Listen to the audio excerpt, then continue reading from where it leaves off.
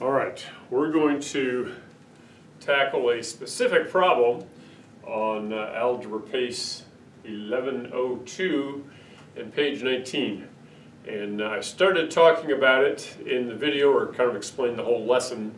And then this particular problem, we got in the middle of it and my brain kind of froze on camera.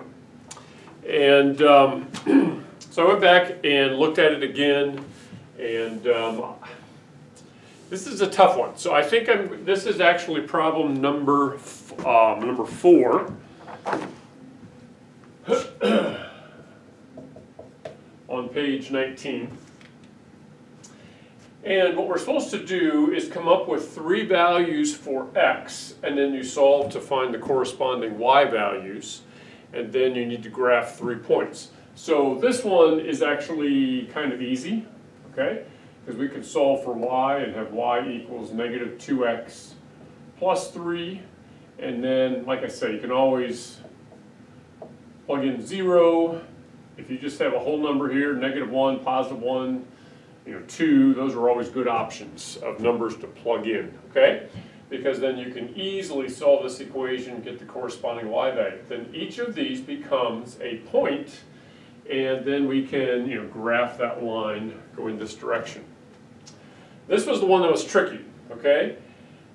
I'm going to start off the same way again. We're going to solve for y, so subtract 7x from both sides. 5y equals negative 7x plus 21. But then we need to divide by 5 in order to solve for y.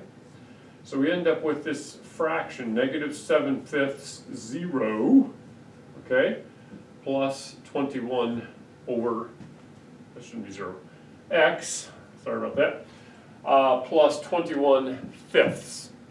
So there's really, on this particular problem, there's no way to avoid it. We have to deal with fractions, okay? I am going to give you a tip that's going to help you, all right? So we're going to come up with some values. Let me do it up here just to make sure it's easier to see what we're doing. So plug in for x, solve for y. And the first number that I want us to plug in is negative 2. And then we're going to plug in 3. And then we're going to plug in 8. Okay? Now it just so works out that if we do that, we end up with a whole number for y. And it's kind of complicated to explain how we know how to do that. But if you plug in these 3 numbers, then we don't have to be graphing fractions. We can graph actual whole numbers. So let's plug in, for instance, negative 2 here and see what happens. So that would give me negative 14/5 plus 21/5. Actually, that would be positive 14 because negative times negative makes that a positive, okay? But they have a common denominator of 5, so now I can add 14 plus 21 would be 35, okay? So 35 over 5 is 7, okay? So that's 1 point. So if you come over here on the graph and say, okay, at negative 2, I go up to 1, 2, 3, 4, 5, 6, 7. So that's the point, negative 2, 7, all right? And then let's plug in positive 3 and see what happens. That one's kind of a fun one. Actually, I'm going to let you do that one on your own because that's pretty easy. Let's choose the tougher one of 8. So 7, negative 7 times 8 is negative 56. And it would keep the denominator of 5 plus 21 over 5. Okay? So now what's negative 56 plus 21? So we'll subtract the smaller from the larger, keep the sign of the larger. Hey, we have negative 35 over 8. Oh, excuse me, over 5.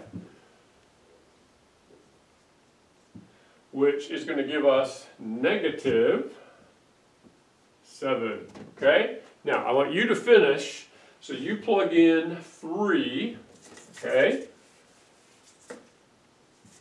And then just follow it through. Come up with a, 2 fractions, add them, get a y value. You get a whole number here. But now you have 3 points, okay? because of these particular numbers and these fractions being the way they are, it's really hard to guess what numbers. Now, honestly, you could plug in anything. Like, I think we started to do 0. And if we did that, if I plugged in 0, I would have the fraction 21/5. So 21/5 is the same as 4 1/5. So what that means is that this line at the 0 is going to cross at 1, 2, 3, 4, and just a little bit above. But it's not as easy, and it's hard to be confident, okay, graphing fractions. But 21/5 is 4 1/5, and technically the point 0, 4 1/5 would be right here, okay? So the line that we're graphing is coming down at an angle like this. So it's going to go through this point, over here at 8. It's somewhere down here at -7. Okay, so we can kind of see it's going through here.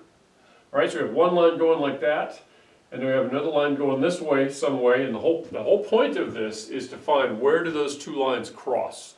And if you use a ruler and you're being accurate, you should get an exact value where they cross.